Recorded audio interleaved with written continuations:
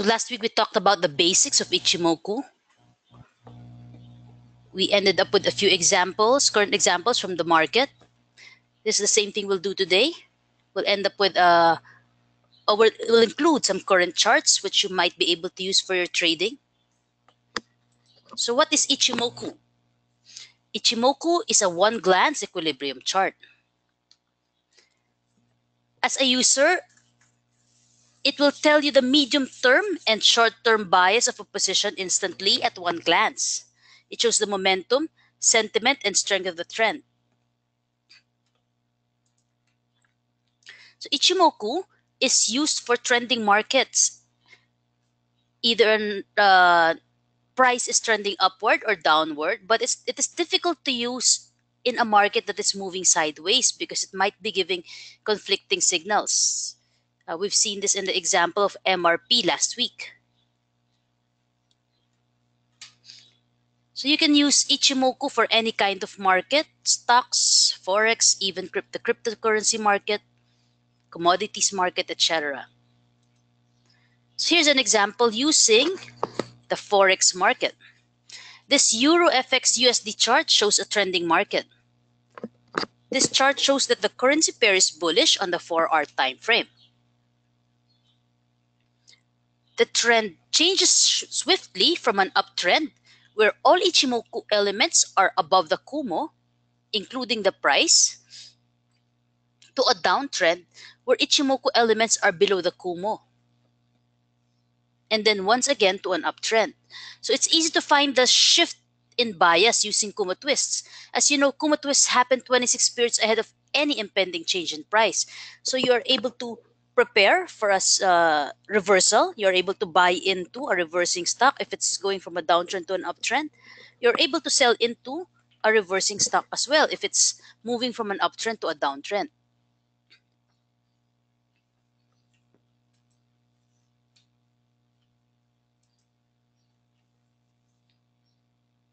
So it is not effective for use in ranging markets. Again, another example using FX. This USD CAD currency pair shows some sideways movements within its chart. So this was the trading range. And the second trading range. Now here are signals provided by crossovers. For example, in trading range 1, price crossed above and below the Kijun Sen at least 5 times within the short time frame.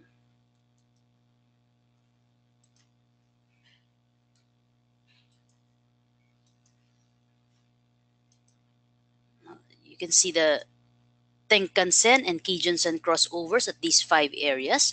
So what are you to do?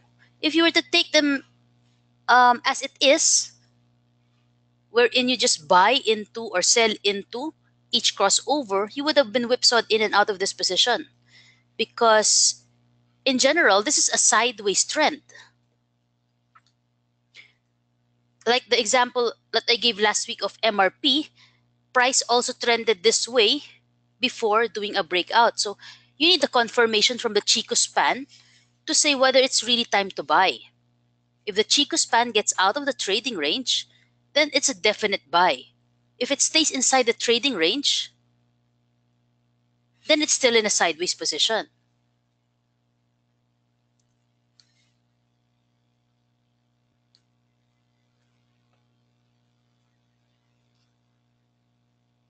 So if you're trading using Ichimoku within this range, you are more likely to lose money than earn because the signals are very confusing. In addition, since the range is very small, your profit potential will not be worth the trouble. So after all the false twists and crossovers, the Chico span finally breaks out of the range and it made higher highs.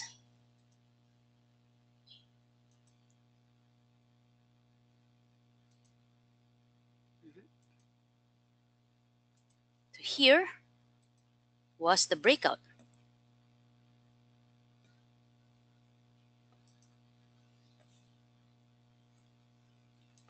This uptrend is where we could apply Ichimoku trading strategies. As long as price is above the Kijun Sen, the uptrend is intact and the trend is bullish. But once we get into a trading range once again, we should avoid using Ichimoku as a trading strategy.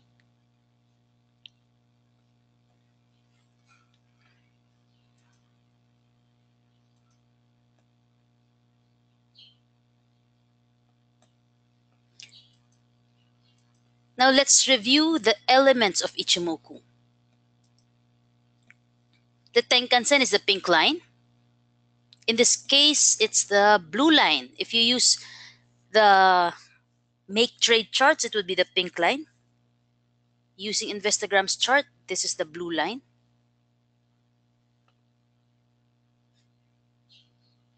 So it tells you the short-term bias. If the price is above the Tenkan-sen, it is bullish. It is below the Tenkan-sen, it is bearish. But we are only talking about the short-term momentum if we are referencing the Tenkan-sen. So while the price is still on a general uptrend, if price grows below the Tenkan-sen, the momentum is questioned.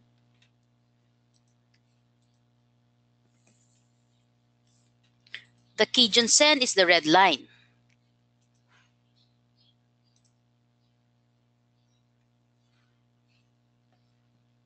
The Kijun-sen is a medium-term equilibrium. So many position traders use this as their support level. If prices are too far away from the equilibrium or from the Kijun-sen, it will tend to return to that level to restore equilibrium. So you can use the Kijun-sen line as a trail stop because if price breaks below that line, it is likely to be more bearish in the days to come.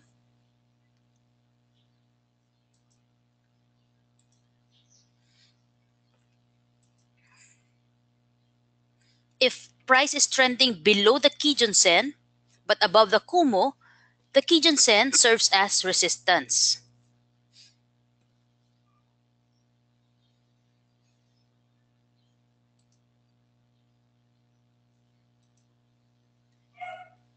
So some traders would use the Kijun-sen crossover as a signal to buy in because they do not want to be stuck in a sideways market.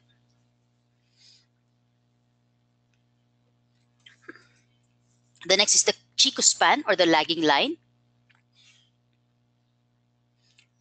This is the lagging line because it's behind the current price by 26 periods. So it provides the range for support and resistance. The movement is bearish if the Chiku span is below the prices. It is bullish if it is above the prices.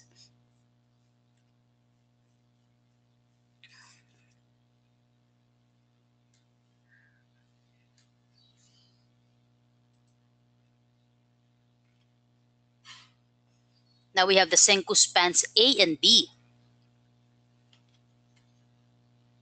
So in a bearish market, the Senkou span A is below Senkou span B.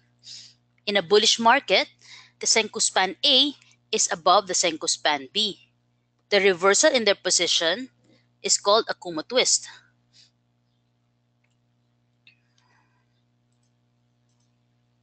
So what signals do these elements provide?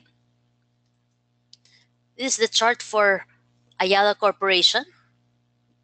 The Ichimoku elements all made bullish crossovers.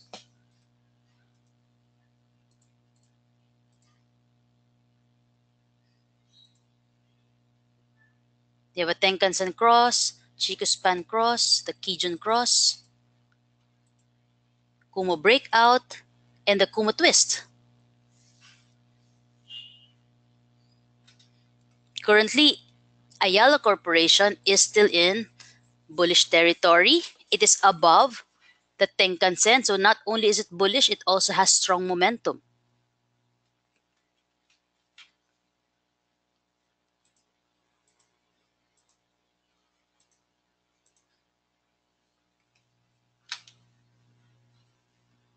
This is an old chart of MRP. This was in October. We also see the bearish signals. There's a bearish Tenkan-sen crossover, bearish Chico span crossover, Kijun cross, Kumu breakout to the downside, and a Kumu twist. So these are all bearish signals.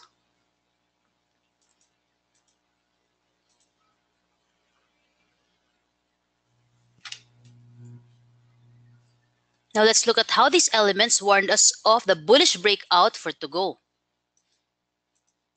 Here's the Tenkan-sen for Tenkan-sen cross for to go. You have the Chico span crossover, the Kijun-sen crossover, the Kumu breakout, and the Kumu twist.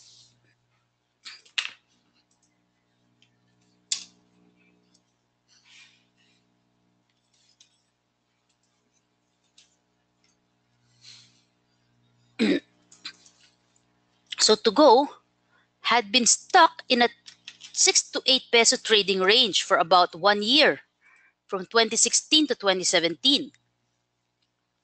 The Chico span was inside the price range for that amount of time.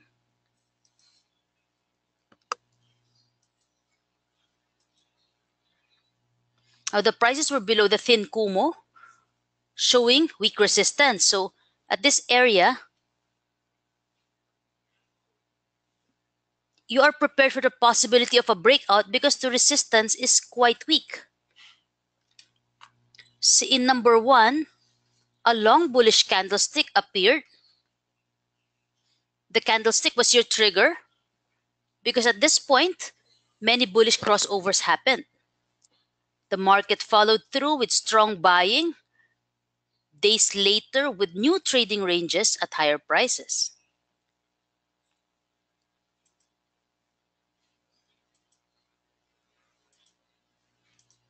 So this is a series of breakout upon breakout. And all throughout the trend, price was above the Tenkan-sen, showing strong momentum as well.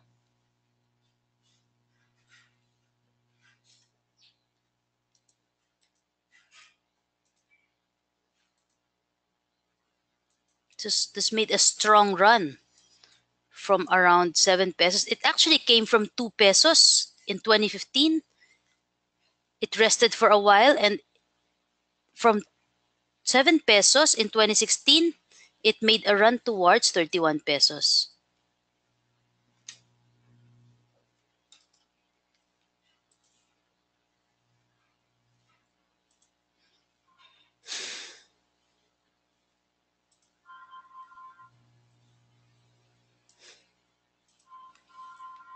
So this is what happened next. After that strong uptrend, it showed us some bearish signals.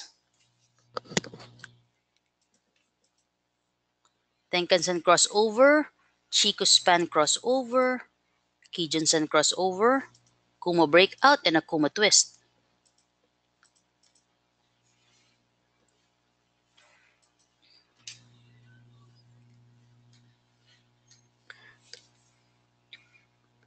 So these are the topics we covered last week. We talked about Ichimoku Kinko Hayo in general, the elements of the Ichimoku system, the Ichimoku signals, trading strategies, setting price targets, trend following, bounce plays. So multiple time frame analysis will take that up today. We'll also talk about using Ichimoku with other tools, Ichimoku in divergences, Ichimoku in the Fibonacci ratio, and a trade example.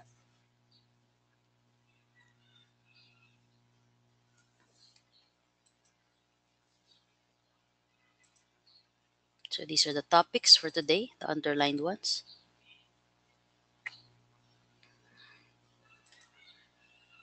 Just talk about multiple time frame analysis.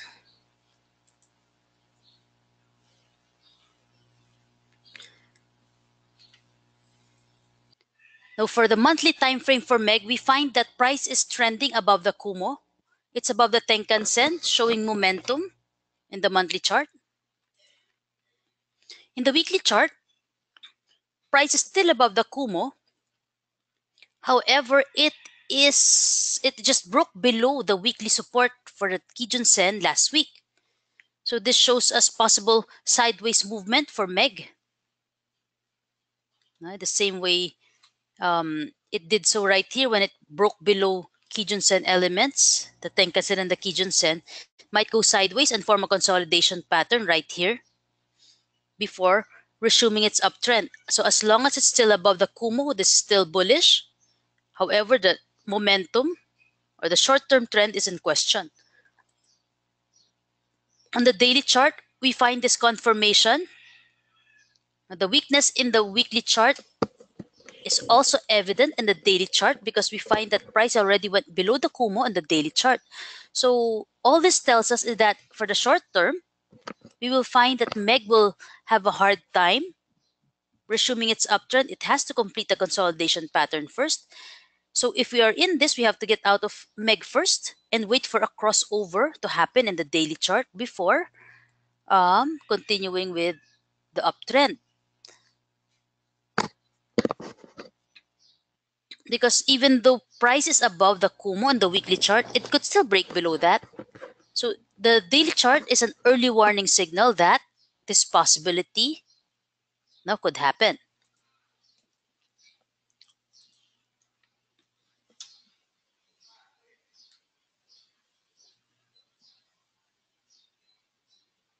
So we have to establish a general rule that higher time frames have more significance than lower time frames. The yearly, the yearly is more important than the monthly chart. The monthly chart is more important than the weekly chart. The weekly chart is more important than the daily chart, and the daily chart is more important than the hourly chart. The hourly chart is more important than the 5-minute chart, etc. So the higher time frames tell us the general direction of the trend. So if you're a position trader, you'd still be holding MEG because price is still above the weekly Kumo. But if you want to manage the trade, if you're a short-term trader, you have to wait for a signal in the daily chart to get back into the trade. Because currently it doesn't have any momentum that will benefit the short-term trader. But if you're a position trader, you'd still be holding MEG until it breaks below the Kumo on the weekly or the monthly chart. Now, of course, it's more important to assess what kind of trade you want to do with MEG. Are you a short-term trader? Are you a position trader? Are you an investor for this type of security?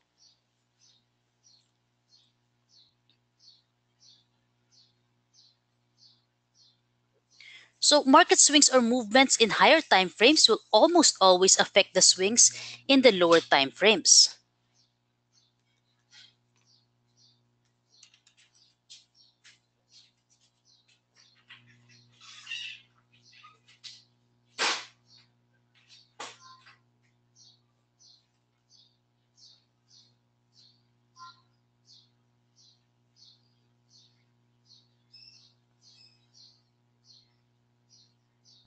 So this is the USD JPY Forex chart. The security is bearish and the trend is sideways to down. This is the daily chart. Price had already broken below the Kumo. So if you're going to short this trade, this would be, you find that price is already below the support. So your stop loss would be this red line or the Tenkan-sen line. Now if you're shorting this, because there's a confluence of ranges as well as the Tenkan-sen line at that area. So these are your trading ranges. So this is a possible bounce area. Again, this is for shorting. Bounce level 1 is a possibility because you find that the Chico span is also located at the same level at the left side. So ito yung price mo, nandito yung Senko span mo. So there's a possibility that the bounce will happen at that area. Yes, there's bounce level 2 where you find another Senko span B support.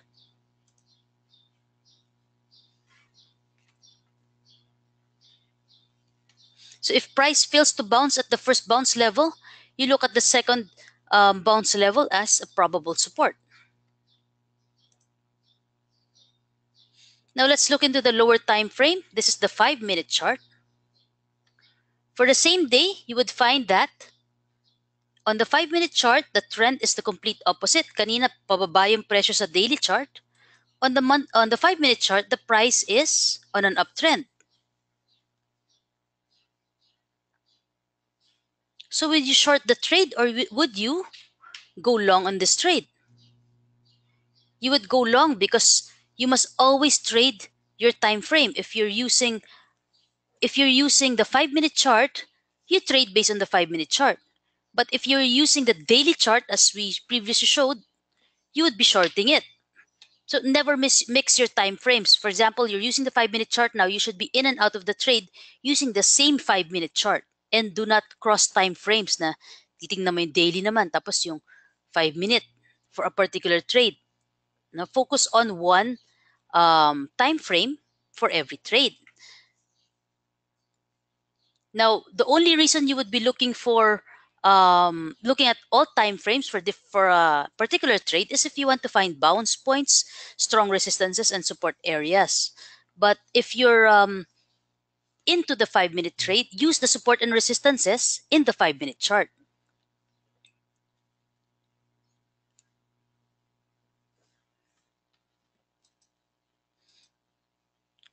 So ito yung uptrend mo. Nakita mo na yung price is above the Kumo. And this is supported at this line. So that would be your stop loss point if you're going long on the position because it's on an uptrend. And this is your Kijun Sen, that would be your first target level. If it price breaks above that, you look into the target level 2. So never mix your time frames. The previous trade on USD-JPY was a 5-minute trade that was on an uptrend, while the daily chart is on a downtrend. So we were trading against the general trend.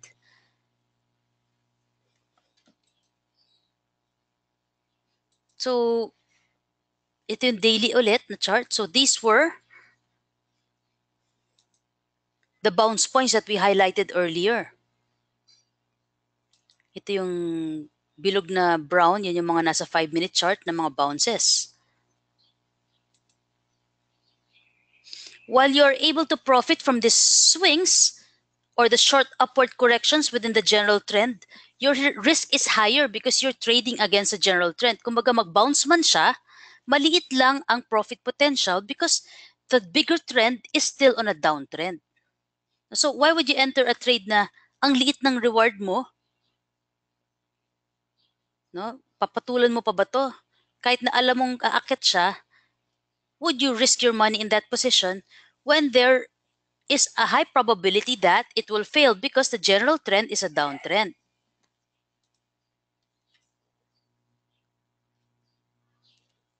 So you have to establish the bias across time frames. So bias, parang you just know what the general direction is. But if you want to focus on the 5-minute chart, you enter and exit using the 1-minute chart lang. Parang alam mo lang na this is a high-risk trade because the general trend is on a downtrend. Nonetheless, if you still want to trade it, you still could, but you have to enter and exit using the 5-minute chart if you're into short-term trading. So always trade with a bigger trend. So a more favorable position would be where all time frames are in agreement. So this is what you call multiple time frame confluence, when all time frames agree on the direction of the price. So pumapasok ang confusion pag iba-iba yung sinasabi ng daily chart, ng weekly chart, tsaka ng monthly chart, tapos magka 5-minute ka, tapos iba-iba yung bias nila. That's a very difficult trade to get into. So you have to find a security where they all agree so that isa lang ang position mo. You just have to go long all the time. So here's an example. For Pure Foods, you want to hold Pure Foods for a position trade. So you look at the monthly chart to find the bias of the higher time frame. Now this is bullish because, well, it's not yet bullish, but it is showing signs of bullishness because there's already a Tenkan-sen crossover, Chico span crossover above the price. There's a Kijun-sen crossover. The only element that's missing is a break above the Kumo. But again, pag monthly chart, talagang matagal siya mag-break above the Kumo because this is a very long time frame. So on the weekly chart, price is above the Kijun-sen, the Tenkan-sen, and the Kumo. On the daily chart, price is also above these elements. So using the daily chart, mahahanap mo yung entry levels mo. Your first entry would be the Tenkan-sen. Your second entry would be the Kijun-sen. So the daily and the weekly chart time frames agree in this scenario. The monthly time frame is telling you that there's still room for an uptrend because the resistance is still at here at the Senko A, where the Chico span might hit resistance near 900. So in a sense, this is still bullish because wala pang harang yung Chico span sa ibabaw. Tapos yung harang mo na pumasok na siya sa ibabaw ng Senko A, hindi pa siya tumatama doon sa susunod na resistance niya. There's still room for an uptrend.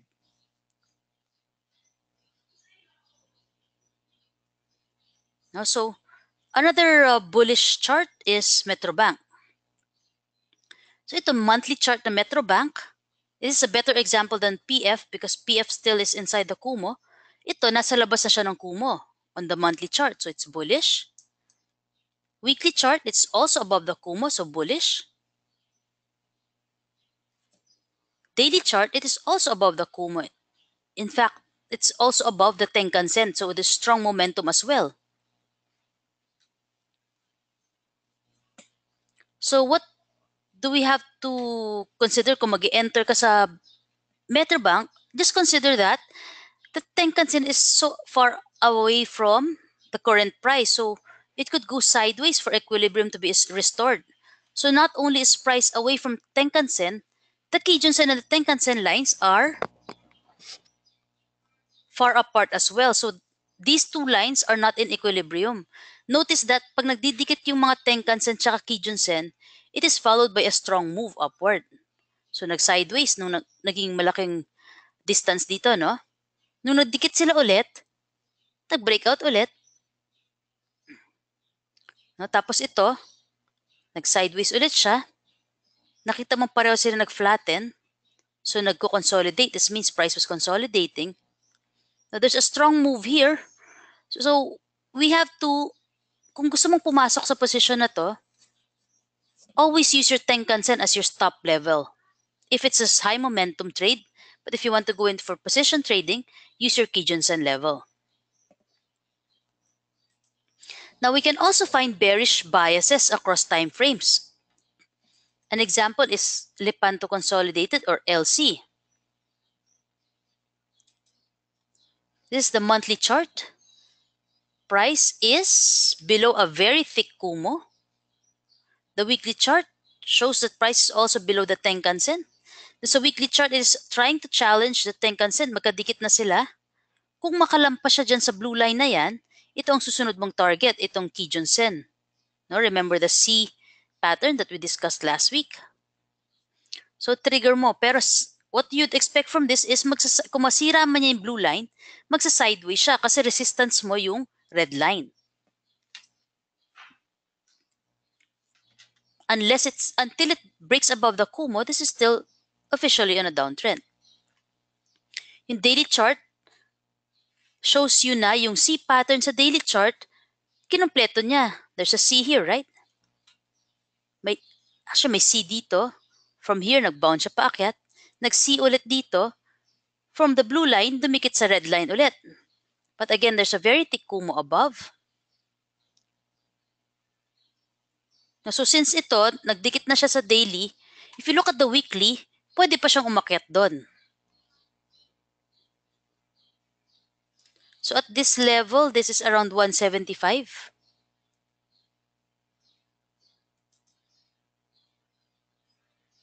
What do you notice in the daily chart? Nasaan yung 175? 175 is the Senku B, resistance of the daily chart. So may confluence of resistances. Yung 174 sa daily, yun din ang Kijun-sen sa weekly. So yan ang confluence, but this is a bearish confluence because confluence of resistances siya.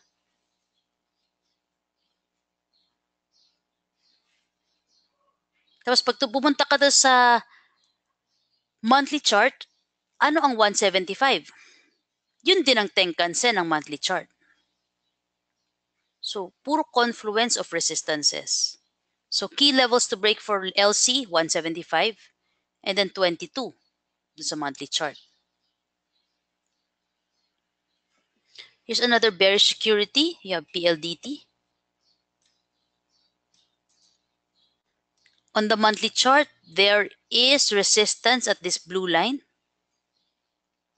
No? And then if price breaks above that, ito yung susunod mo resistance. On the weekly chart, you have the same situation, set of resistances. On the daily chart, we have the same resistance. So, anong resistance mo sa daily chart? 1450, 1470.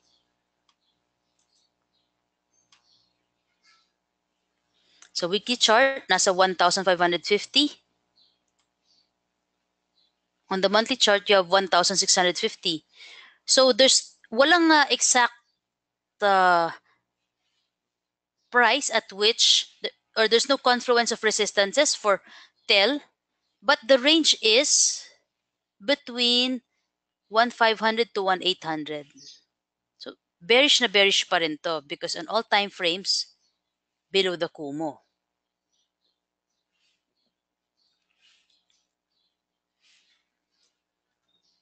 So, I'd like to show you some multiple time frame confluence, mga may bullish confluences. Let's go to our Investograms.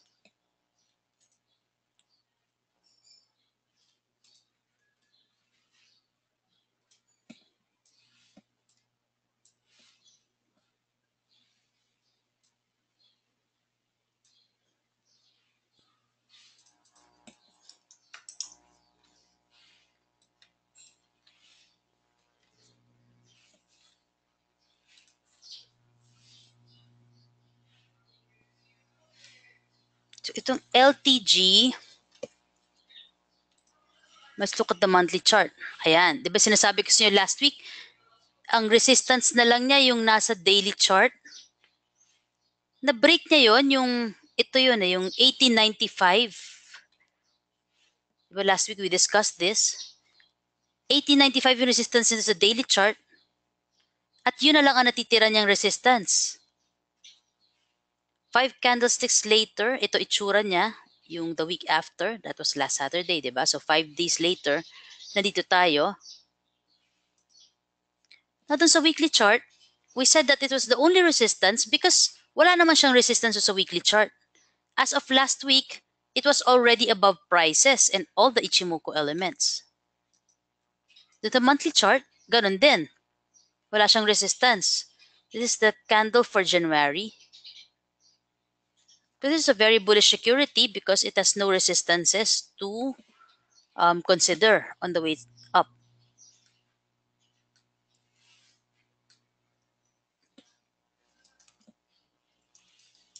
Susunod natin, SMC. Itong SMC, bullish on the monthly chart. Bullish on the weekly chart.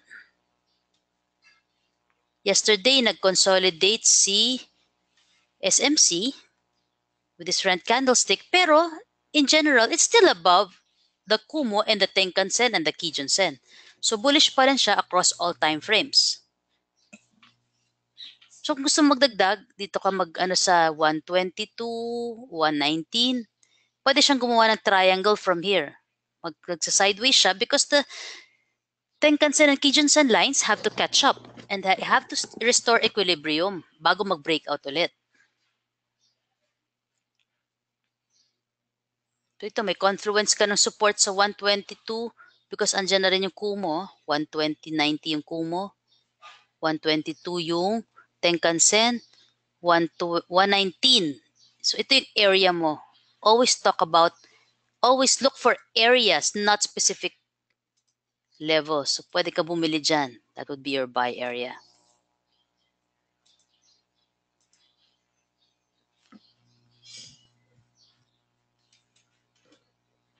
Yung buy area na yan, if you look at the weekly chart, nandyan din yung Tenkan-sen, no? Ito yung blue line. So may confluence ka of support at that area.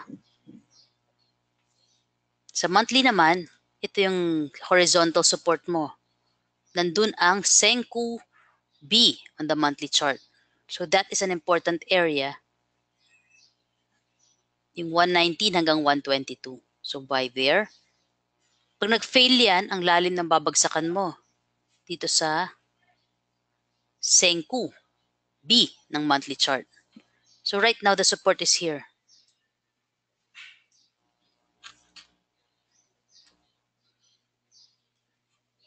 Ang ganda ng Chico span niya kasi nakawala na siya dun sa lahat ng resistance niya. This on a monthly.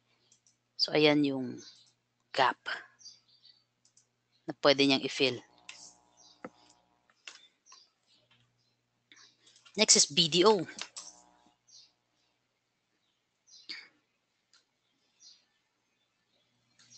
That's the monthly chart. Very bullish as well. Again, it's also detached. Doon sa 143 ang support niya. You have the weekly chart. Strong uptrend pa rin siya. Mahilig siya sa short consolidations. Isang long. May dalawang red candles lang dito tapos nag-resume. Dalawang red candles, nag-resume ulit. Isang candle na lang dito, resume. Isang candle ulit dito na red tapos nag-resume. So ang lakas-lakas ng momentum niya. It has no resistance on the daily, the weekly, and the monthly chart. Itong caution lang natin dito. Yung Chico span mo, from pointing upward, it started to move sideways. Nakaturo na siya sa side, hindi na siya nakaturo sa taas. So possible consolidation. Because like I said earlier, nakahiwalay na nga yung presyo sa Tenkan-sen. It has to restore equilibrium. Nandito pa ang Tenkan-sen sa 161 and then 155. Yung 155 na yan is important because look at the weekly chart. Yung 155 na Tenkan-sen sa weekly chart, nandun din ang Kijun-sen sa daily chart. So you have a confluence of supports across time frames. Weekly and daily point to 155. So that's the best place to buy. Pwede mag-triangle kasi yan.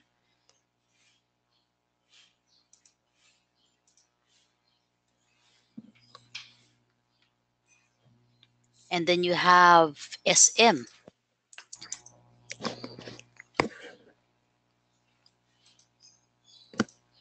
Yan, bullish on the monthly. Support at 910. Bullish on the weekly. Initial support dito sa 1,000. Secondary support dito sa 931.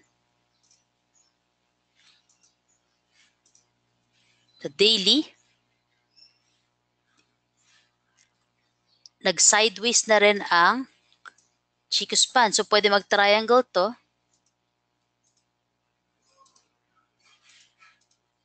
So while it's bullish on the daily and the weekly, pwede siya mag-sideways kasi nasira na yung presyo, yung Tenkan-sen, nasa ilalim na siya. Pwede siya bumalik dito sa Kijun-sen. If this Kijun-sen does not hold, ang susunod yung support ay dito na sa Kumo. So sideways. Tapos, usually kasi if malayo yung presyo sa Kumo, like ito, di ba, nandito pa yung Kumo sa February 12. If you look down, dito sa baba, nandito yung Kumo, tapos look at the date here, February 12. That is a likely target date for a next uptrend. Same as what happened here. Nag-triangle siya dito. Nag-uptrend ang BDO nung dumikit yung kumo sa presyo. That was December 22. Ito, dumikit siya. There's a confluence of supports at this area. Nandito yung Kijun-sen, nandito rin ang kumo. So, since they're a very strong support, combined, nagkaroon ng breakout. So, the same thing could happen here.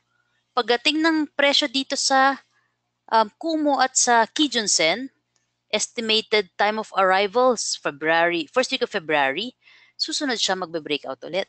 So, you're able to see the timing as well using Ichimoku. Ito, if you go further back, same thing happened here.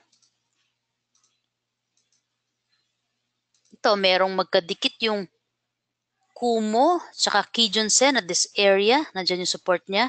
Tapos nag-breakout. Diba? Pumakat sa ibabaw ng Tenkan at Kijun-sen. Nag-bounce sa Kumo. Saka nag-breakout.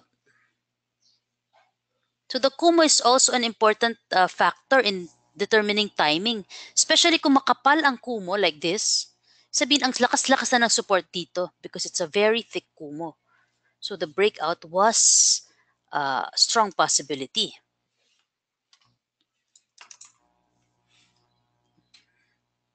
Ito yung Meralco monthly chart.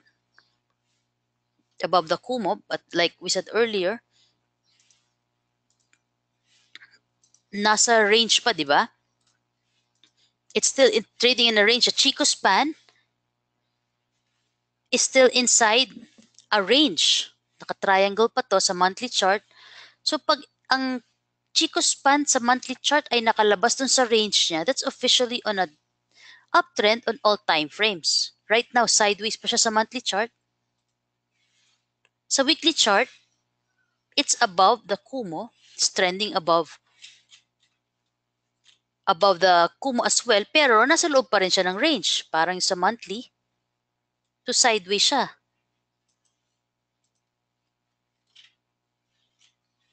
Sa daily, let's just consider yung malapit lang.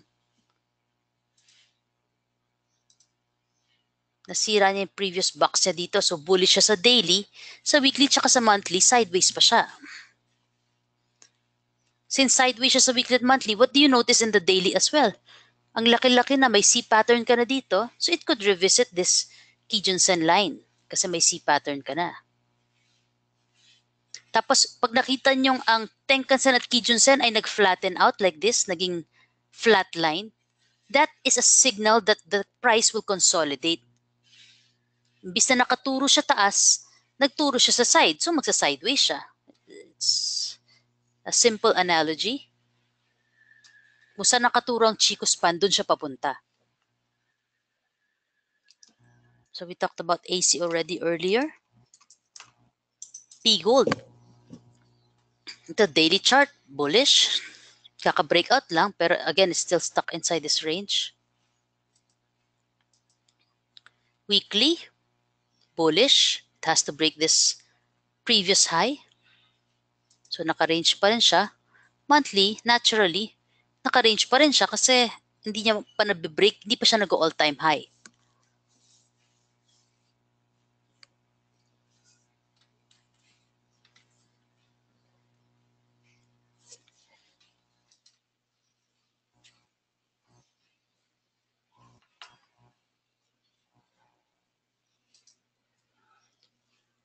So we can also have bearish confluences on a multiple time frame. So what are these securities? FGen, ETC, LPZ, ISM, BSC are some examples. So let's go back.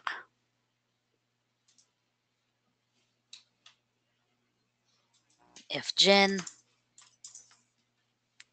Ayan, bearish monthly, bearish weekly, bearish daily. So wag niyo na pasukin to. Why would you waste your time on this kind of bearish stock? O bearish daily, EDC. Ang kapal ng resistance, yung Kumo. Bearish weekly, dahil nasa ilalim siya nasa loob siya ng Kumo, nasa ilalim siya ng ibang elements. Andito siya sa it's hanging on to dear life.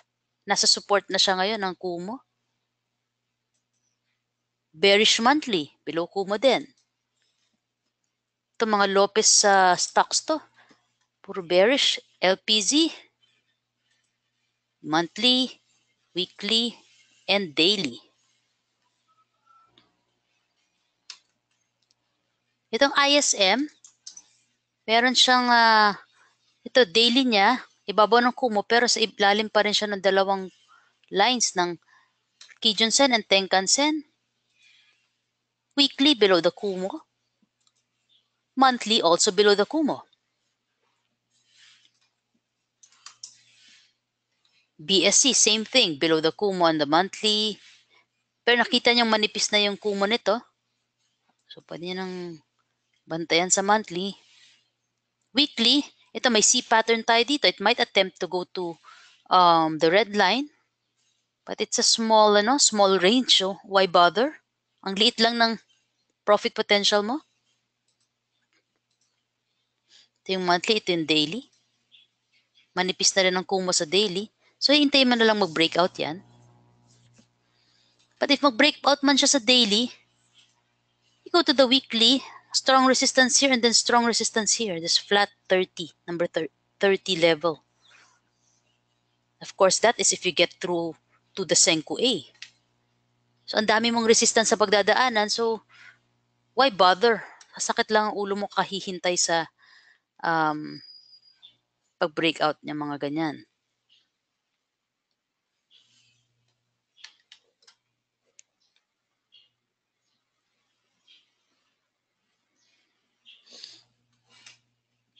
There are some securities with conflicting signals.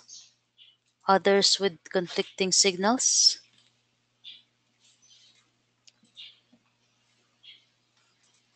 We have Bloom, RWM, AGI, and MRP. Ito yung some time frames are bullish, some time frames are bearish. Itong GSMI, we can add that. Let's look at GSMI. Since everybody's excited about a possible breakout in GSMI. Kasi kaya exciting to GSMI, if you look at the daily chart, ayan, di ba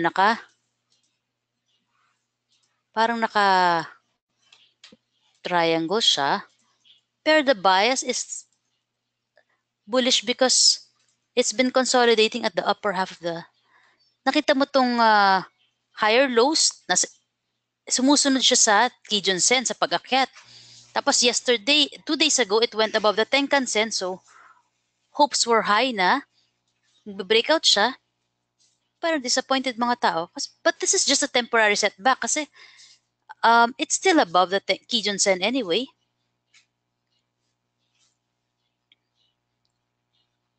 So parang ang kapal na kasi ng support dito sa area na to. So has a strong likelihood na magbe-breakout siya. This is the daily chart. Yung weekly chart, above Kumo pa rin siya and Tenkan-sen and Kijun-sen. It's above the previous range. Ayan, no, yung previous range niya. Sira na niya tong high at 2740. Monthly, ito yung above Kumo na rin siya. Ito yung conflicting yung 3 months. Ayan, pinakita natin last week yata to na hindi pa rin siya nakakalabas sa Kumo sa quarterly chart. These quarterly resistances, malakas sa resistance. That's why we consider it. But once it breaks above that, wala na siyang harang sa taas. So we have Bloom. Ito, hindi pa siya makalabas dun sa in-identify nating resistance last week. No, nauntog siya sa 1180, ano? So bearish pa siya dun sa 3-month chart kasi nasa ilalim pa ng yung Tenkan-sen yung Chico span hindi pa makalabas. So 1-month chart, ayan, it's a little more bullish because Chico span is already above the Ichimoku elements. Price already broke above the Senko B. So ito talaga si Bloom, matter of time. Ang ganda na ng structure niya. Pero hindi niya ma-break yung 1180. So you can buy above 1180 instead. So weekly, bullish na siya. Daily, bullish din siya. So there's a conflict in time frames. So pag ganyan may conflict, you manage a trade. Well, we were able to, di ba, na-trade natin, kunyari ito, bumili ka dito sa Tenkan-sen support at 1080. Alam mo na, may resistance sa 1180.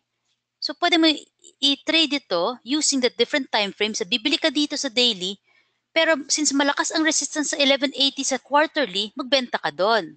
So range trade using different time frames. Yan. You also know that if price breaks above 1180, bibili ka ulit. Hindi na yon range trade. It's already for position trading kasi sira na yung strong resistance. It's buy and hold already after 1180.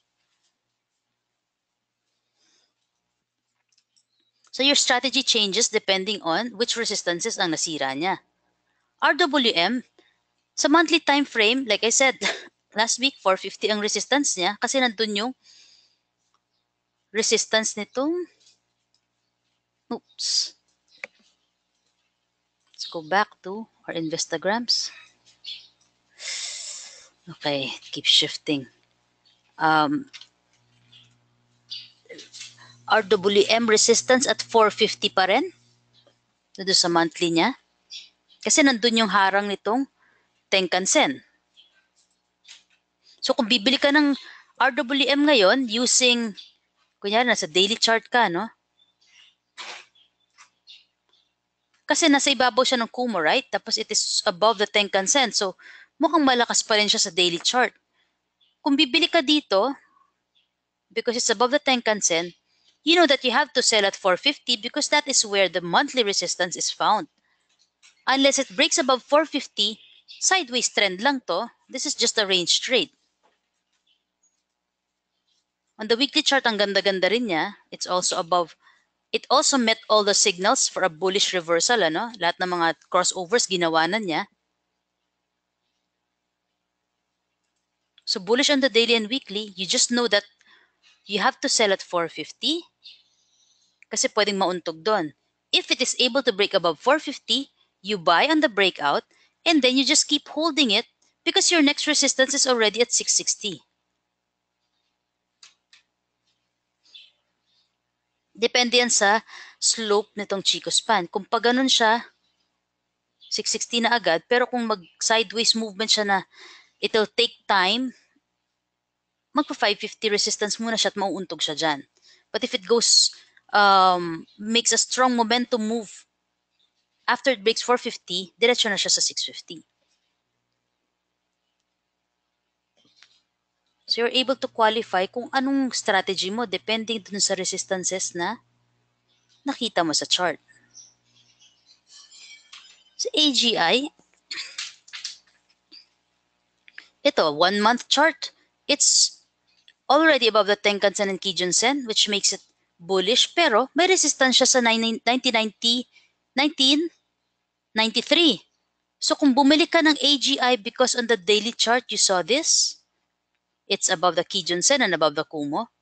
May una kang resistance sa 1622. Last week, nandiyan na siya sa ibabaw, ano? Binawi pa.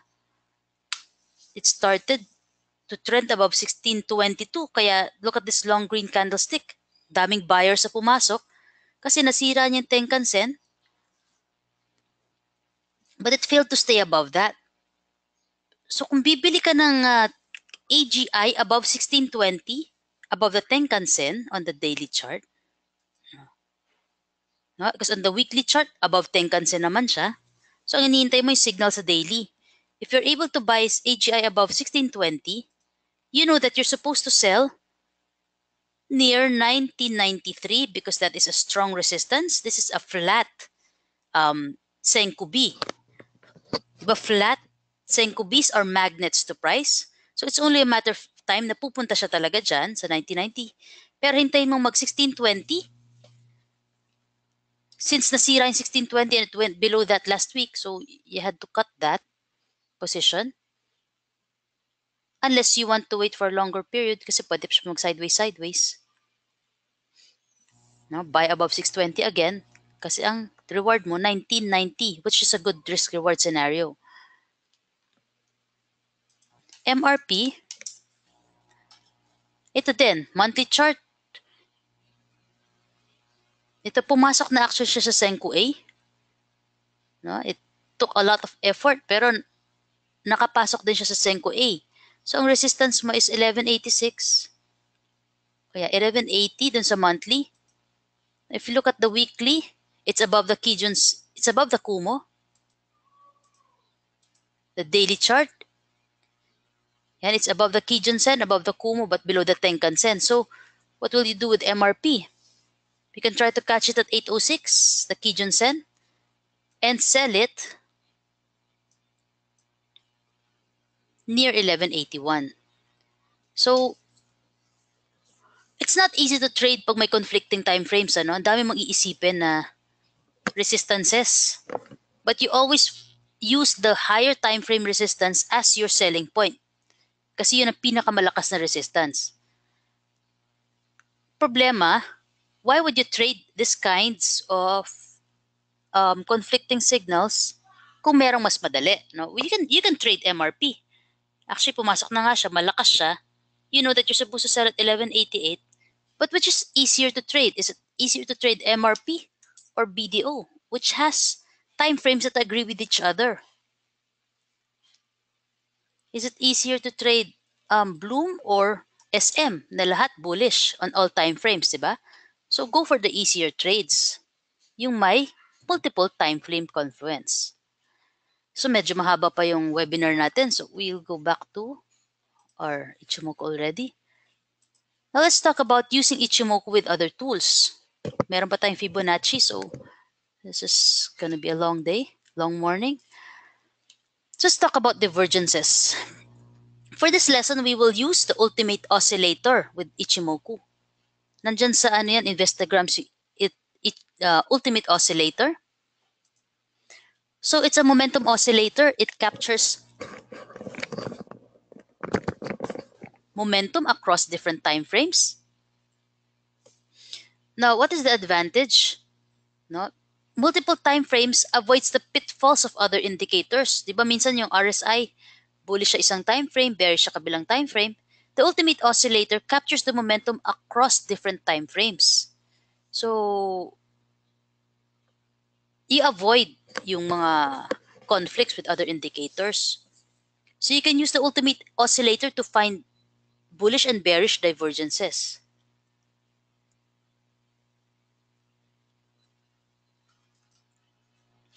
So what is a divergence? When a technical indicator disagrees or moves in the opposite direction as the price, it creates powerful technical signals called divergences.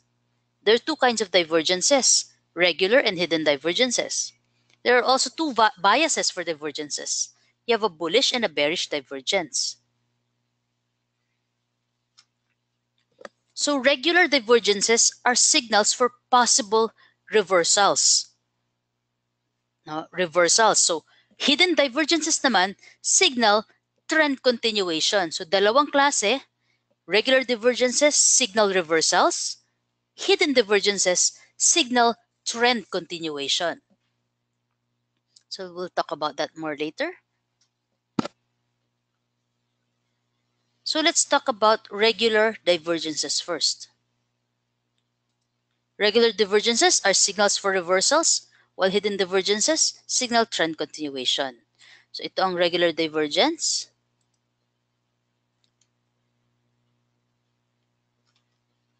So it's when the oscillator is making higher lows, while the price itself is making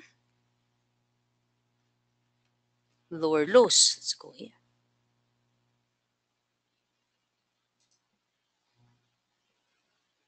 Ito yan.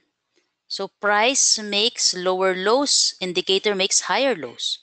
So that's a regular bullish divergence. Example,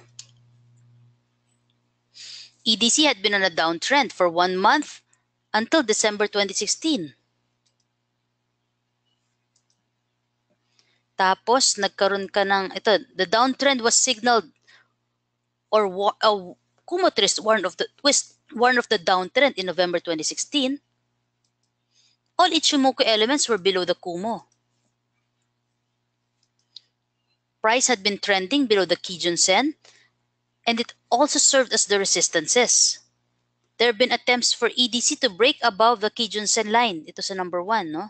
Tinry niya i-break, hindi niya ma-break. And then it dropped strongly after it formed a double top. Tapos nasa resistance line pa. So doubling bearish signals na yon. It dropped strongly, tapos nag-rebound. Here was a second attempt to break above the Kijun-sen line. Traders may have been faked out by this move because price actually went above the line and stayed there for a few days. But what happened next was a break below the same line again. But if you looked at the Chico span, you would have been warned that hindi magiging successful tong breakout na to. Kasi yung Kijun-sen,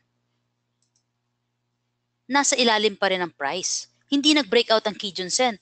Nag-breakout yung price bar above the Tenkan and Kijun-sen line, pero yung Chico span nasa ilalim pa rin. So that was a warning na hindi valid yung breakout na yan. So you must recognize that the bigger trend always wins. Kung ang bigger trend mo ay downtrend, like in this chart na daily downtrend, kahit mag-bounce pa siya, mag-uptrend siya ng konti from here to here, it is likely to fail because you have a strong downtrend in front of you on a higher time frame.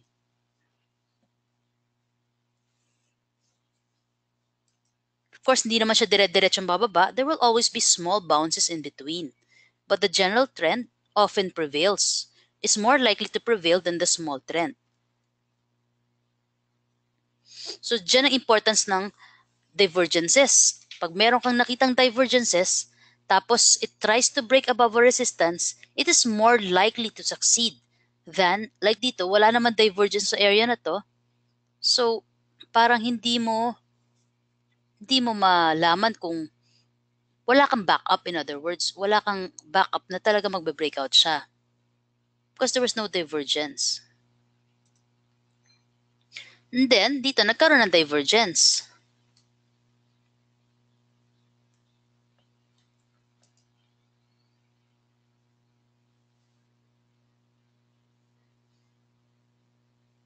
And ito, the ultimate oscillator requires three elements for a buy signal. Yung una, dapat may bullish divergence between the ultimate oscillator and the price. So, yan yung bullish divergence mo. The price forges a lower low. The ultimate oscillator forms a higher low. We need a higher low in the oscillator because it shows that the momentum to the downside is getting weaker. Yung susunod, the low of the low of the bullish divergence should be below 30. This is the 30 level, right? Yung low ng divergence, which is this, is lower than 30. So this ensures that prices are already oversold as well. Hindi lang siya nagpakita ng divergence signal, it also showed an oversold signal. So the low should be below 30, so that's a condition that's already met. Third is the oscillator rises above the high of the bullish divergence. So yung oscillator, ito yung low niya, no? It rises above the high of the bullish divergence. It broke above that resistance. Una below 30, ito yung ilalim na unang divergence. Ito yung high of the bullish divergence. Ito yung low, ito yung high. Tapos yung ultimate oscillator, ayan, nag-bounce. Tapos nagkaroon ng isa pang higher low above that high of the bullish divergence. So that, again, three things: bullish divergence,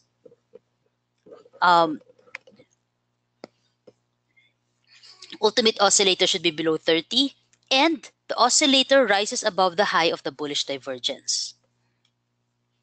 Ito yung high of the bullish divergence, ito yung low of the bullish divergence. So these are the three things that signal a reversal using ultimate oscillator.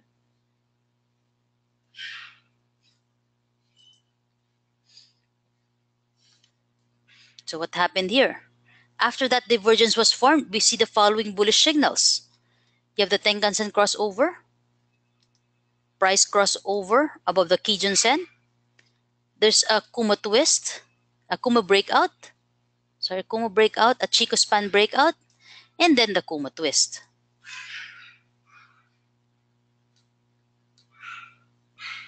From then on, EDC started to reverse and price trended from a low of 489 to a high of 612. It hit a strong resistance line and then consolidated in that area. And then all the fundamental news about the tender offer happened and price dropped. Well, it made the high above around 8 pesos and then price dropped thereafter.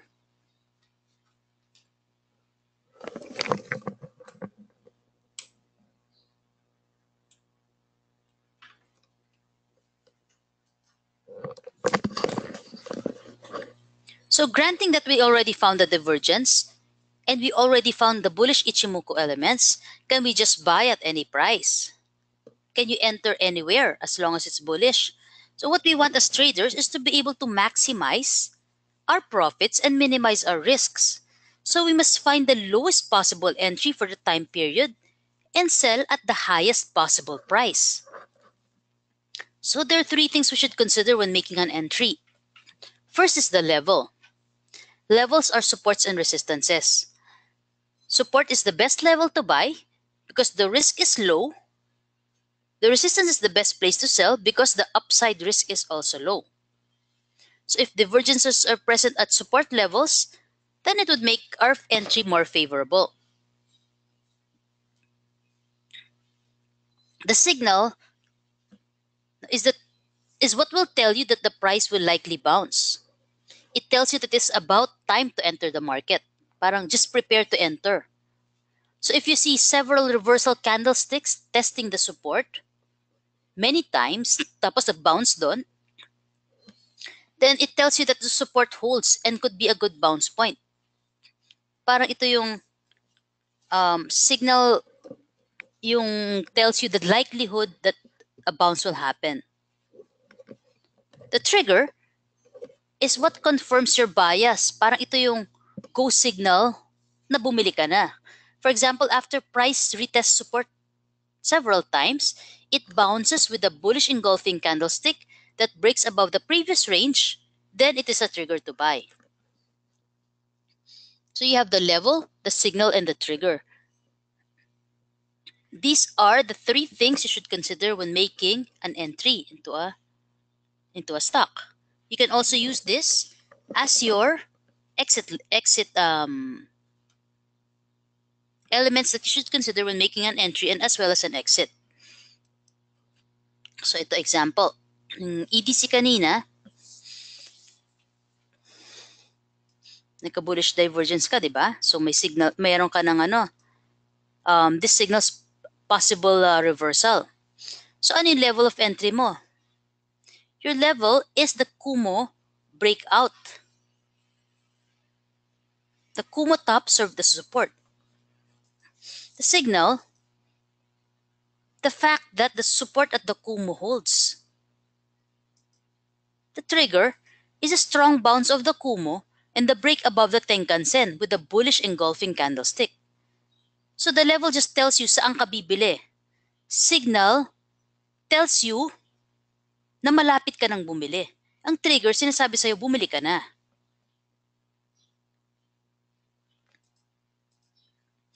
For example, AGI. Price had been on a downtrend. Now at this point, price tried to break above the Kumo but failed. The Chico span also failed to break above the price bars. So nagkaroon ng what happened? Kaya nag-fail tong breakout na to kasi wala namang bullish divergence previously, ano? Wala naman ang happen na previous bullish divergence dito. The bullish divergence happened afterwards. So meron ka ng possible reversal in the works. The low of the bullish divergence was below 30. And yung condition natin kanina, first is the bullish divergence, Second, the low of the bullish divergence is below 30. The third is the second high of the bullish divergence is this is the high of the bullish divergence. The ultimate oscillator breaks above the high of the previous bullish divergence. Nag-higher low.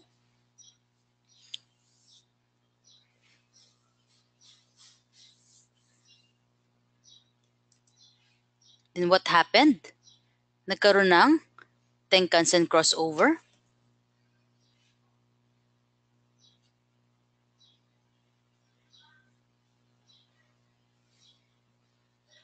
And then nagkaroon ng Kijun-sen crossover as well, the same area. The ultimate oscillator started making higher lows. Tapos may Kumo twist, 26 periods forward. Price breakout above the Kumo. And also a Chico span breakout. What followed was an uptrend with support at the Tenkan-sen line. Nasira yung Tenkan-sen na yun, napunta siya sa Kijun-sen. So yun ang naging support niya. Nonetheless, it's still in an uptrend above the Kijun-sen. Ang susunod ay ang regular bearish divergence. This is the opposite of a bullish divergence. Ang bullish divergence nangyayari sa downtrend because it signals a possible reversal from downtrend to uptrend.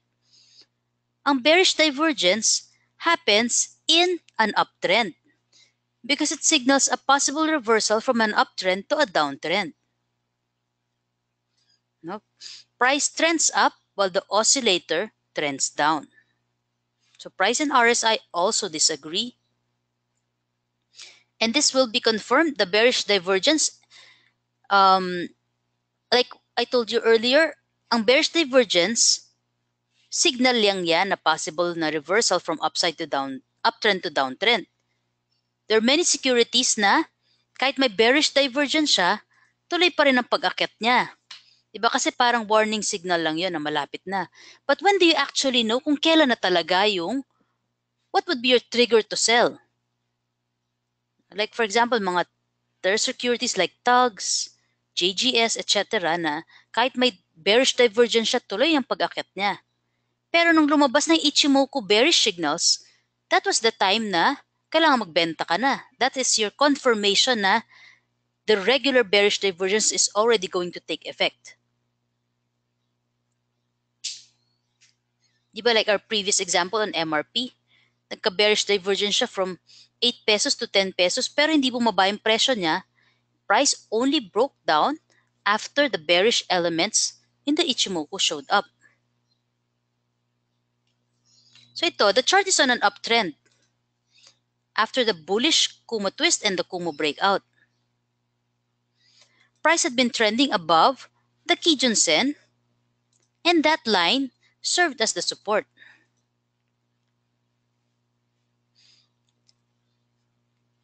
There have been attempts to break below the Kijun-sen line. So sa number 1, no, this was the first attempt to break.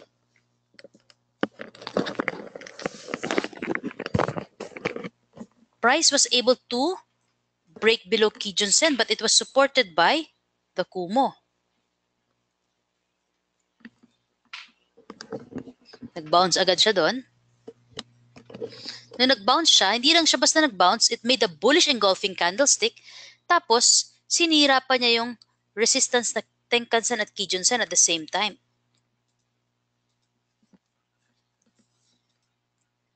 Here's a second attempt. Again, may bearish divergence na to ng time na to. Nakita niyo tong bearish divergence na yan. Hindi pa rin siya bumababa. Kahit may mga bearish divergence siya, at this point, may double bottom, nag-bounce din sa Kijun-sen. Third attempt, price tried to break below the Kijun-sen, but this time it succeeded.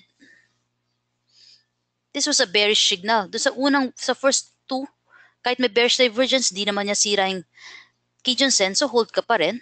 Nang third, nasira na niya yung Kijun-sen, and even the Chico span also made a bearish crossover.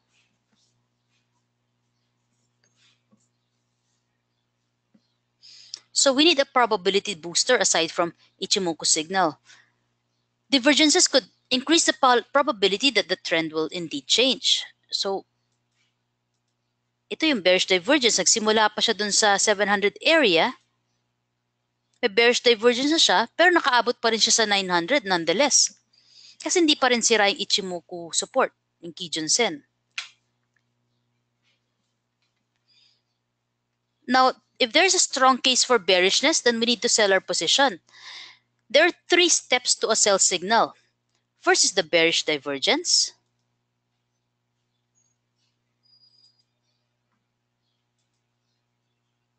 Second, the high of the bearish divergence should be above 70. So this makes sure that the price is already overbought or at extreme conditions. So in this chart, the ultimate oscillator is already too high. It's already above 70. Third, the oscillator falls below the low of the bearish divergence. So nag-lower high yung oscillator. It fell below the low, below the high of the below the low of the bearish divergence. So this confirms a reversal from an uptrend to a downtrend.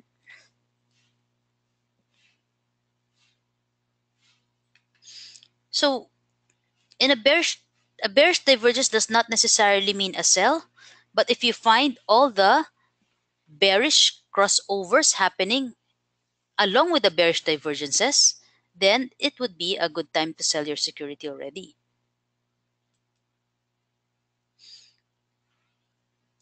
At this point, may double top pa siya. Oh. Tapos nagkaroon ng bearish Kumo twist.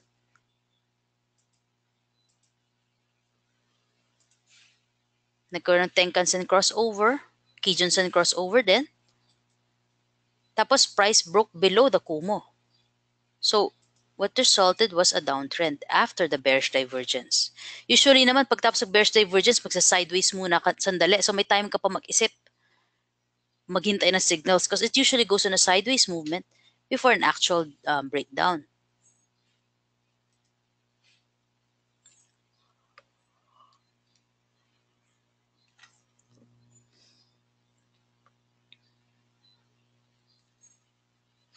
So the bearish divergence helps boost our conviction of a reversal to the downside along with the bearish Ichimoku elements.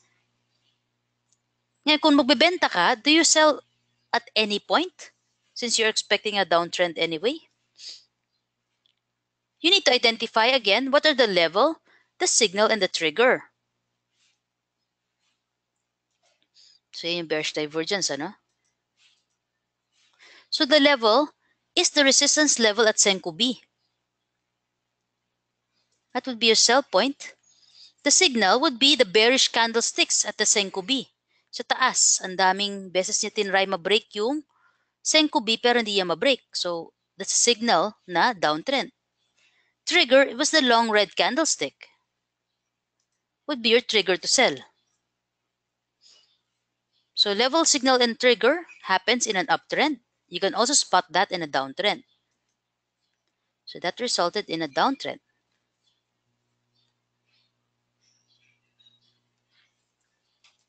Here's another example using the Forex market, New Zealand dollar yen. So may bullish divergence dito, signaling a reversal. Tapos may Kumo breakout, Tenkan-sen crossover and Kijun-sen crossover, Chico span breakout, Kumo twist.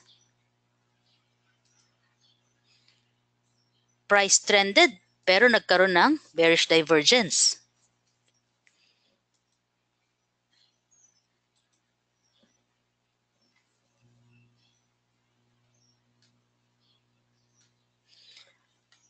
So may chances na magkaka-reversal na because nagkaroon na ng bearish divergence. Pero hindi ka pa magbebenta kasi wala pang signal.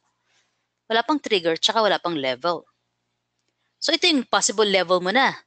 Kasi nag-double top dito, tapos hindi siya makalabas dyan sa area na yan.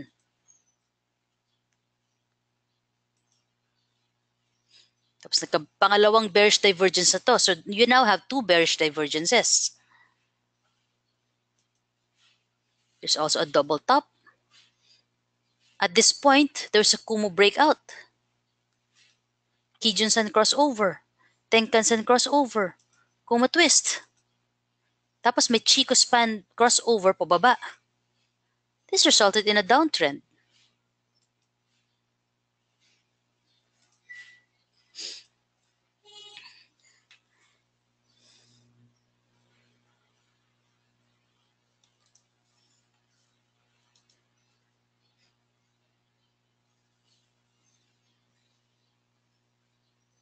Mali yung heading ko dito. This should be bearish divergence.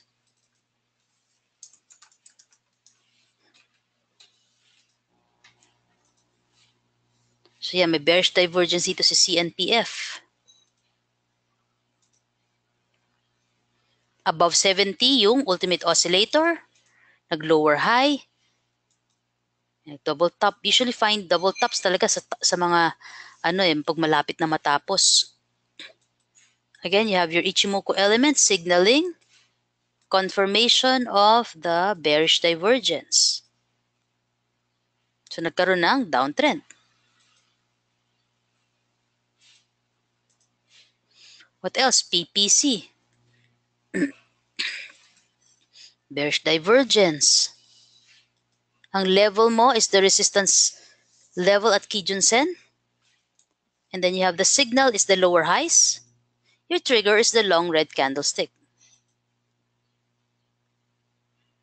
So we've already discussed regular divergences. Let's talk about hidden divergences. Yan. Hidden divergences, mahahanap yan sa either an uptrend or a downtrend. It tells you continuation. So if your existing trend is bullish, a bullish hidden divergence tells you that magtutuloy-tuloy ang uptrend. If your existing trend is bearish, a bearish hidden divergence tells you that the downtrend will continue. So these hidden divergences happen at correction or consolidation points within the uptrend or the downtrend. So hidden divergences are the trend followers' best friend.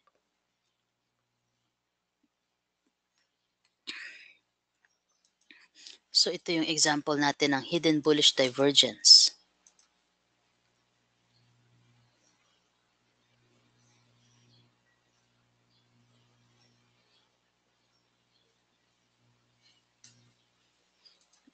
This is a globe. Hidden bullish divergence, the price is in a strong trend, no?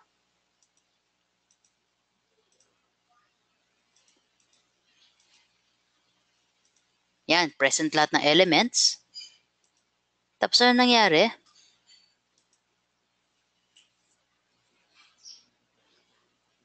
At this point, price retested the Kumo.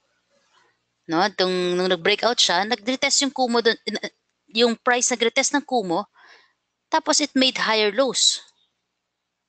So your level is the Kijun-sen. Ito naging support niya, itong red line. Signal, rejection at the support or indecision. Ito may indecision, may doji dito, no? So you're looking for clues dun sa signal. Ano yung mga possibility na mag-hold to? First, ang daming candlestick dun sa Kijun-sen, ilang beses na nag-bounce. Susunod, may doji pa dun sa dulo. So you have your level in the signal. Ang trigger mo is the violation of the indecision by a green candlestick. No, yung indecision, nag-decide na. Candlestick after is a green one. Tapos, it crossed above the Tenkan-sen resistance. So, anong nangyari dito? Di ba paakyat siya dito nung sa time na to from here to here? Tapos nag-sideways. Pag sideways movement kasi, hindi mo alam kung nagsa-sideways siya tapos bababa o magsa-sideways lang siya tapos aakyat siya ulit. That's where you find hidden bullish divergence useful. Kasi dito, nung nag-sideways siya, the hidden bullish divergence told you that it is going to continue going up. Hindi na siya bababa. Nag-pause lang. So it's a trend follower's best friend because it tells you na nag-hold yung support. You have a level, a signal, and a trigger. So on top of that, yung bullish hidden divergence where the price made higher lows and the oscillator made lower lows tells you that okay pa yan. Pwede pa umakyat yan. So you want to enter at the best possible price and also enter at the best possible time. Because these are two things that the trader holds valuable, price and time. So ayaw mo maghawak ng posisyon na matagal, di ba? Ayaw mo naman din bumili na magkakat ka lang pagkatapos. So, we bought at the Kijun-sen level. That was the level. The signal is the doji and the bounce of the Kijun-sen. The trigger is the breakout of the consolidation.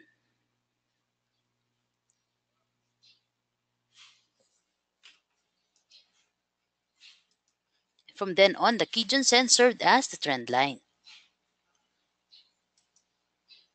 Ngayon, ano nangyari? Ito ulit, meron isa pang bullish hidden divergence dito. Again, nag-sideways siya, pero it told you na tutuloy pa yan. Pwede pa. Ano nangyari dito? Nagkaroon ng bearish divergence dito sa area na to. Yan. So, yan ang possible reversal, which did happen. Nag-reverse nga si Globe. Susunod yung MAC. Same thing, bullish hidden divergence. Ito yung 17 pa lang si MAC. Anong nangyari? It even went to 24.75. Kasi yung mga pauses in between, hahanap lagi kayo ng bullish hidden divergence para malaman kung tutuloy pa. This is good for position traders na gustong maghawak na matagal. So what's a hidden bearish divergence? In contrast, it occurs in a downtrend. Price makes lower high, but the oscillator is making a higher low. A hidden bearish divergence signals continuation of the downtrend. So ito ang hidden bearish divergence.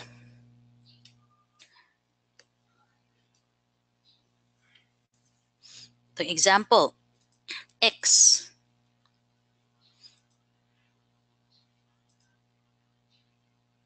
And diba, in the first place, price already broke below the Kumo. So bearish na to. Dito pa lang bearish na siya. It tried to break out pero hindi yan na nagawang mag-breakout pataas. Tapos nagkaroon ng bearish hidden divergences. It tells you that the downtrend will continue. Which it did.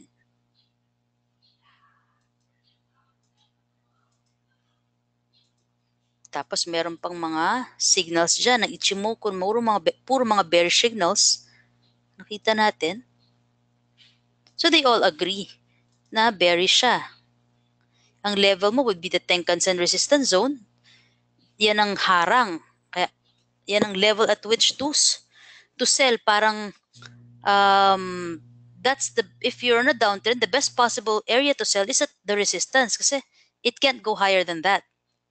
Kung naipit ka, just want to cut your losses, the Tenkan-sen is the resistance zone to sell into.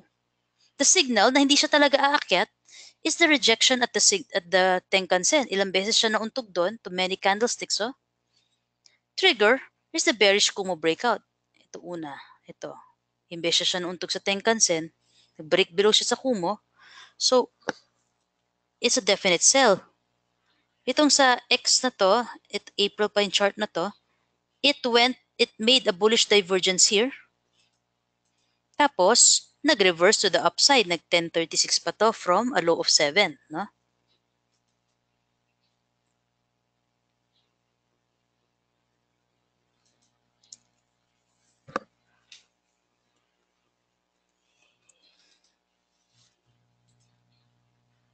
Tapos yan, nagkaroon din ng bullish Ichimoku elements at the same time na nag-bullish divergence. But right now, X already bumalik ulit sa 5, ano? Tapos nag-breakout ulit. So here's another example. Ito naman, bullish divergence tells you of a reversal from downtrend to uptrend. If you have multiple bullish divergences, mas maganda yon kasi ang daming beses niyang pinakita sa'yo na ang daming beses niya niretest yung support. This has two bullish divergences which resulted in an uptrend. So level support zone, signal rejection at support, trigger long green candlestick. So this is a bullish hidden divergence that you can find within the uptrend. So hindi ka matatakot kahit nasira siya yung support niya na Tenkan-sen dito. Dahil may bullish hidden divergence ka, you'll expect it to continue going up. Kasi wala pa naman ding Ichimoku bearish signals. Until this happened, na nagkaroon ng bearish divergence dito, confirmed by signals, will give you a downtrend.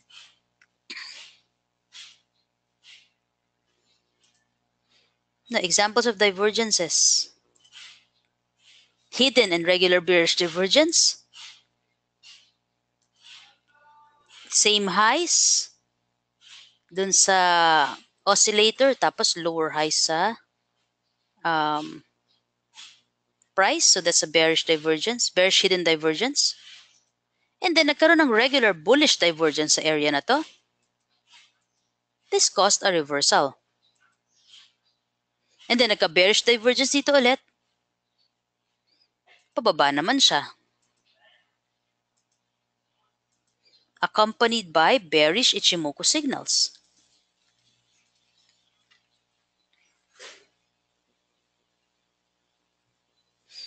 Yan, so we're done with the divergences. Yan na, nag-downtrend na siya. So let's talk about lesson 2, using Ichimoku with the Fibonacci ratio.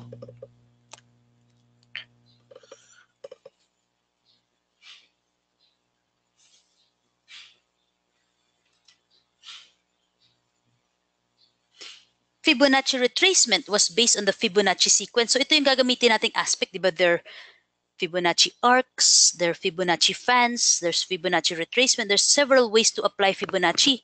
Gagamitin natin ay ang Fibonacci retracement, which is also based on the Fibonacci sequence. It is based on the idea that markets will retrace a predictable portion of the move, after which they will continue to move in the original direction. So Fibonacci retracement uses horizontal zones to indicate supports and resistances. These areas are calculated by locating the high and low of the chart, or vice versa for reverse Fibonacci retracement. After a significant move up or down, the new support and resistance levels are often at or near these lines. Example, ito yung chart ng nickel. Diba, from the high, ginawa natin yung Fibonacci retracement niya.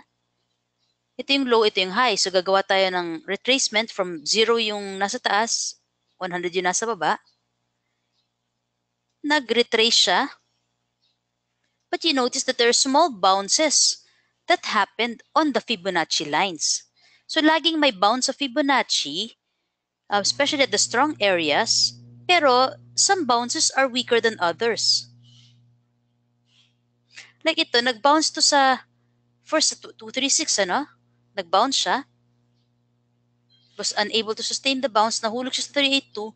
This is probably an intraday bounce, na very weak bounce. It found support at 647. So papansin nyo kung mag-intraday kayo, may bounce pa rin yan sa 382 because there are willing buyers at that area. But since the bounce, ito may wick dito, which means there was a bounce. Pero since hindi na-sustain, nahulog siya sa 50%. There's a slight bounce again.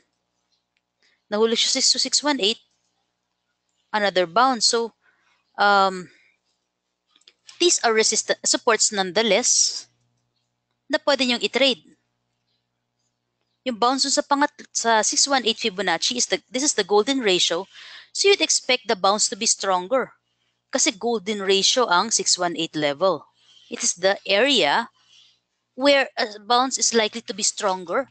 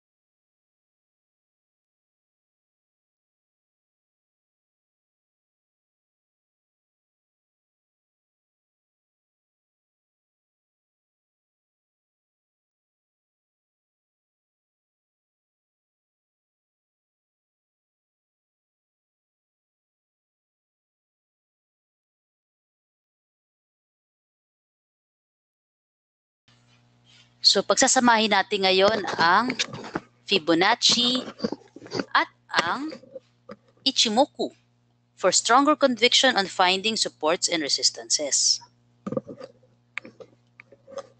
So let's do a case study on X. If you bought some shares here at the low of 7, this was a chart from April. You're looking for a price where you could sell your shares. So we'll plot the areas where we might find resistance. Previously, we discussed how the Chico span marks support and resistances. We also know that previous supports become resistances. The first resistance was near the 1030 level. So yan yung resistance 1.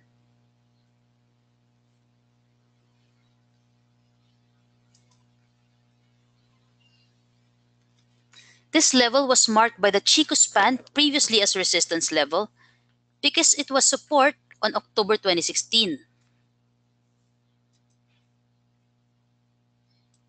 So dito yung Senko span A. At the same time, doon nag-bounce yung previous candlesticks niya. So may Chico span resistance sa area na to kasi dyan nag-oscillate yung price previously in November.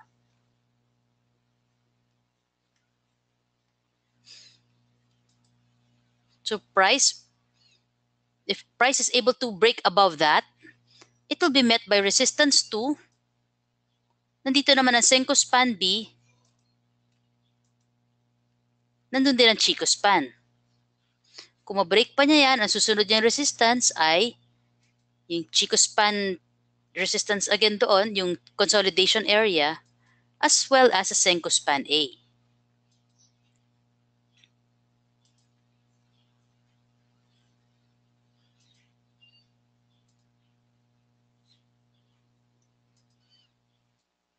Now this is their next resistance, your Senko span B, where you also find at the left the consolidation area of the Chico span.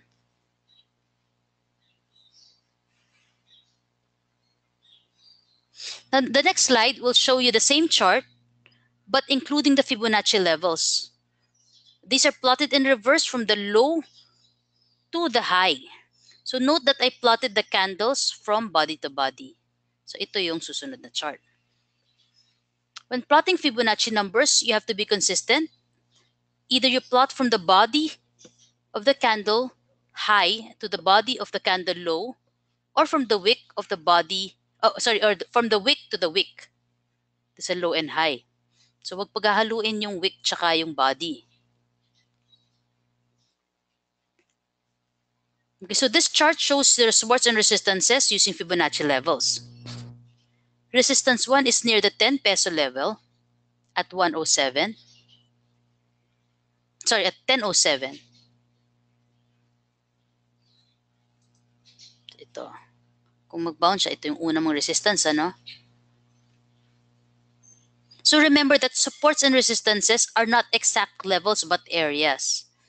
The Senko A is located in the same zone. Kung nasa yung 23 Fibo, nandun din yung Senko A. So this level approximates the resistance level.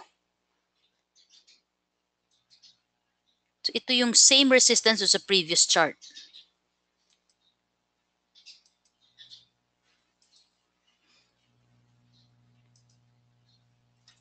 Yan. So resistance 2 in this chart is located at the 38.2% reverse Fibonacci level at 12.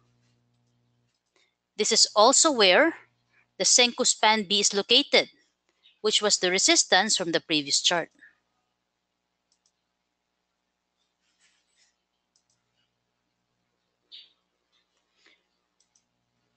Resistance 3 is at this area where you find the 618 reverse Fibonacci level. You will also find the Senko span A in this area.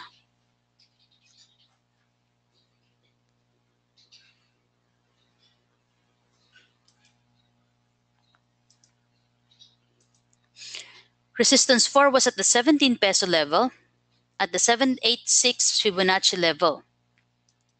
Again, this was the same area where you find the Senko span B at 1650 in the previous chart.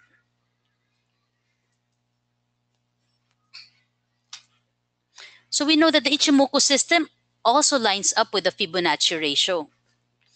So when you're looking at retracements, you can look at these flat tops and flat bottoms of the Kumo and know that it's probably lining up with the 50% or a 61.8% retracement level or the 38.2% level. So the Fibonacci lines are also good levels for you to look at on retracement. Combined with the Senko spans A or B, or even the Tenkan-sen and Kijun-sen, you will find these as good support and resistance levels and therefore entry and exit points.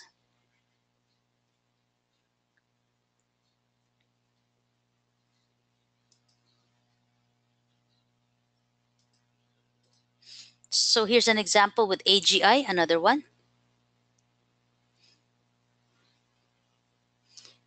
So in the previous chart, we used reverse Fibonacci in confluence with Ichimoku elements to find confluences of supports and resistances. This allows us to find sell areas for swing trading. So in this next chart, we will use Fibonacci levels along with Ichimoku elements to find entries. So kailangan natin humanap ng strong support areas. So here, this is the chart of AGI. We drew the, hindi siya reverse Fibonacci ngayon. So we're assuming that, kunyari, nandito pa tayo sa top, tapos naghahanap tayo ng bounce points on the way down. Saan tayo bibili at magba-bounce trade? So kunyari, nandito ka sa 32 pesos, this would be your zero. Your 100 is the bottom, itong previous low na to.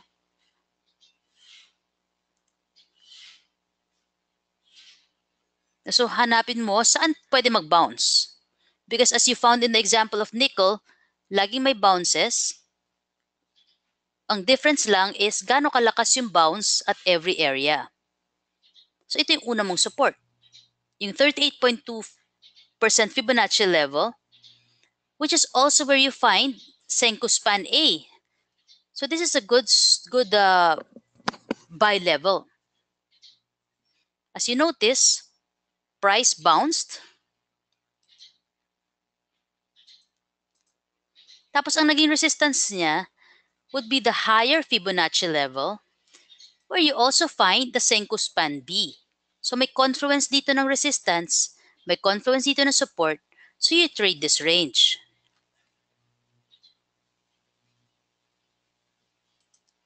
So pagtapos niya mag-bounce, nahulog na naman siya. Kaya pag bounce trade, talaga magbebenta ka kaagad. You don't hold it for a long time because this is already on a downtrend.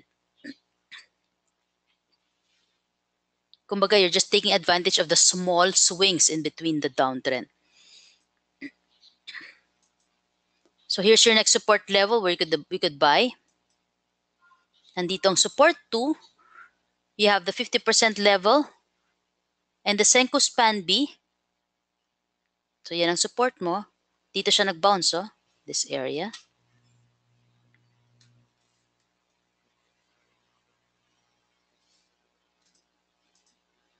So magsisell ka dito sa confluence ng Senko span A at saka ng 23.8%, ng 38.2% Fibonacci level. Bili ka dito sa 50%, sell ka dito sa 38.2. Since may confluence sila with the Senko spans, you have stronger conviction. Ayun, susunod, nahulog ulit. Buy ka dun sa support. Nakita dito sa 61.8, walang confluence ng Ichimoku. Nag-bounce man siya, it's a weak bounce. The stronger bounce was the area where you find a confluence of Ichimoku and Fibo. So this is your buy 3. Dito, nag-strong bounce siya dito. Itong long green candlestick na to. It was met by resistance, then a 618. Tapos nandyan din yung Kijun-sen. And then it continued to consolidate at the 786 level.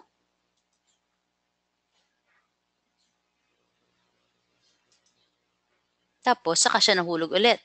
So, at this area, naging resistance yung same support na 1546 dati. Nandun din yung Kumo resistance, yung Senko B.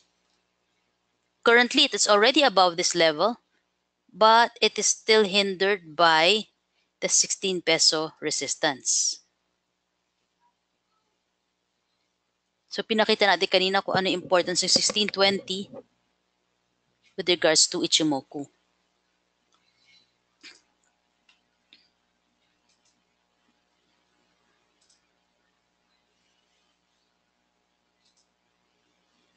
So, here's a current example. This one uses Fibonacci extensions. Diba yung we can use Fibonacci to measure bounce points. Yung 0 nasa taas, sa peak, yung 100 nasa baba. Pag reverse Fibo naman, 0 nasa baba, 100 yung nasa peak. When you want to know kung gaano kataas ang iba-bounce. So yung mas recent price is the one at the 0, and yung mas lumang price was the previous peak at 100. So ngayon naman, Fibonacci extension, pag tumakbo na yung stock, or pag tumakbo na yung presyo, susukatin natin yung high and low nung previous range niya. Ito yung previous ng range. This is IMI. So we measured the high. Ginamit natin yung body to body, hindi yung wick.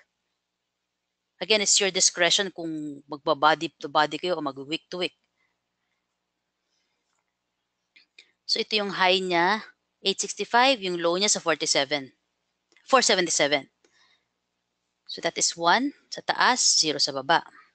The extensions tell you kung saan yung mga resistances, kung saan pwede mauntog yung presyo on the way up. Kasi lahat yan, pwedeng untugan. But the area where you find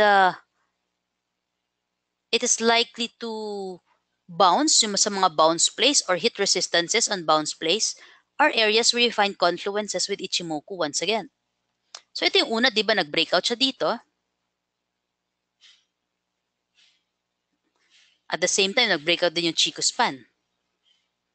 Broke a previous high. Tapos, dire-diretso siya nag-trend dyan. It met resistance at this area. Nandito ang 300% sorry, Fibonacci.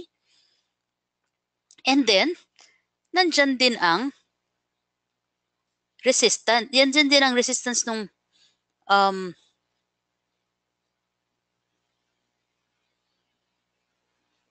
I'm sorry, it went up there. So, nauntog siya dun sa 300. Tapos, nung nag-bounce back siya, it was met with resistance. Sorry, nung nahulog pala siya, it was met with support at this area, the confluence of 786 Fibonacci and the Kijun-sen. Nag-bounce siya dyan. So, may confluence. It resulted in a strong bounce. It went all the way up. It met resistance at 3782 Fibonacci. Nung nahulog ulit siya, itong area na to, it was met with support at 3272 na nandun din ang Tenkan-sen. It went all the way back up to 4618 Fibonacci, which is a strong resistance. Tapos, nung nahulog siya, it's met with support again at the Kijun-sen level. That is also where the 3272 Fibonacci level is located. So again, we always find supports and resistances. Hindi lahat ng areas ng bounce ay may support na kasama yung Fibonacci. But the stronger ones, the stronger bounces are the areas where there is a confluence. So pandagdag conviction lang yan. For strong downtrends, kunyari malakas ang bagsak, dun ka sa may confluence sasalo because although kunyari itong 382 is a strong support, it's not as strong as confluence of supports pag may kasamang Ichimoku.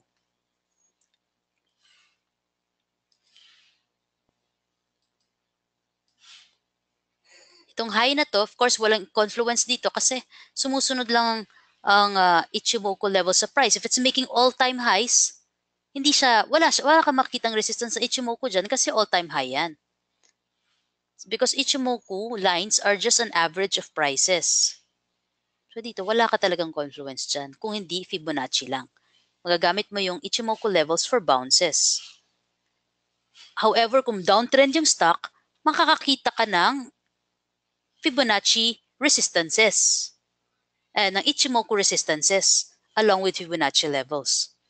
But on all-time highs like this, what IMI did, wala kang resistance dito kundi Fibonacci lang. Alright, so that's the webinar for today. Do you have any questions?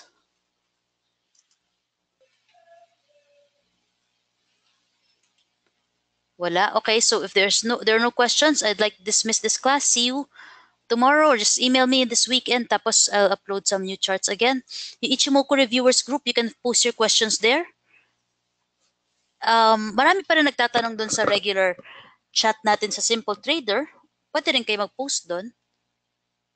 But yung Ichimoku Reviewers kasi, I guess we understand each other because all the people there have already taken the webinar dun sa regular group, hindi pa lahat. So, you can post your question anywhere, but preferably in that Ichimoku Reviewers group.